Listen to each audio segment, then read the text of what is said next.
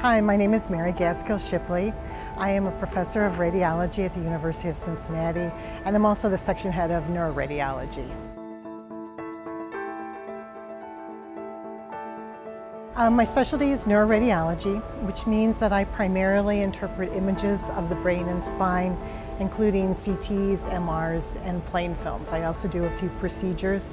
I decided to go into neuroradiology because I loved the brain and its complexity and was looking forward to helping people with problems of the brain and spine. Patients should choose UC Health because it's an academic institution. Because of the research and the education that goes on here, we are usually on the cutting edge of treatment options for patients. And as a result, I think patients that have any type of problem, but especially difficult problems, will receive the best care here. And it's also one of the most caring group of physicians that I've ever seen.